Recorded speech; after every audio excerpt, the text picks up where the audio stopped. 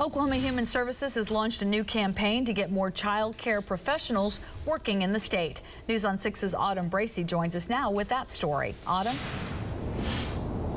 Well, Leanne, Care for Kids is a statewide initiative, and participants will receive $1,000 to become a child care professional here in Oklahoma.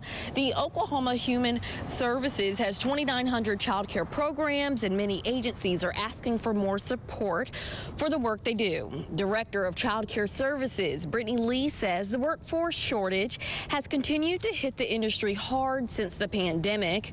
Lee says having the right child care professionals is crucial to the development of kids and helping them prepare for their future. The Oklahoma Department of Human Services says it will continue to look at ways to get more people in the industry. I think the financial incentive it's great to have. It's a bonus. It just really helps support getting started, getting your feet back in there. But I think a lot of people that go into this field just have the passion for making a difference, and there's no other space making a difference than working directly with children. Now, Oklahoma Human Services has also launched an online platform where child care professionals can post their job openings to make it more accessible for people in the field. We're live in Tulsa. Autumn Bracey, Oklahoma's Own News on 6.